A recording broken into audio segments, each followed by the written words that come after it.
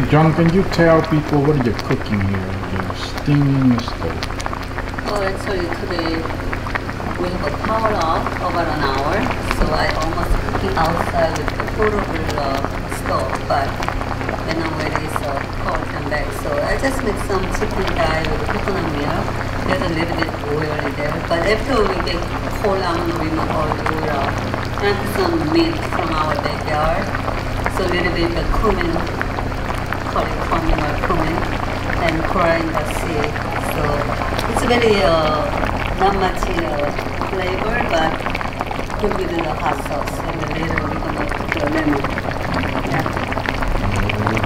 These are my soup, the daikon soup. It's a daikon, Korean daikon stuff. I love this stuff in Korean. They eat daikon. Oh, my camera's on focus. With the fog. I don't know the blend. Ruin my this here. This is the fried rice. I already put it into the fried rice, the shrimp and all kind of. She already put the rest of it on there. Can you speak something in Korean? Hello to Korean people. Oh, 안녕하세요. jasmine rice에 새우하고 베이즐하고 숙주나물하고 next fried rice, 볶음밥. So normally I don't use any stuff. Okay, so slowly we're gonna move over here. Today is Sunday in the U.S. But you got Monday overseas. A little green plants getting bigger in here, but yeah. Yeah, my koi. It's a good luck. They say it's going to be good luck with the flat leaf. Flat leaf, good luck. Good luck.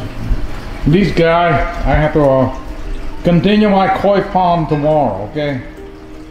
I will run in the morning for an hour or so, and then I get back, I will dig the koi pond. It needs to get done. It's got big.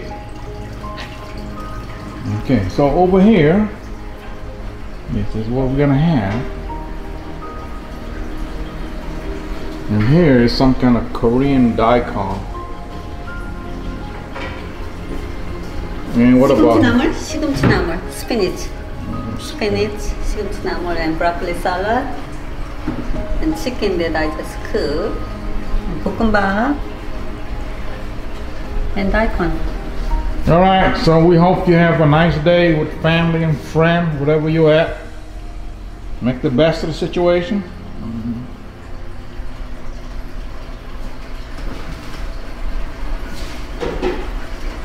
Life is always good if we choose to think so.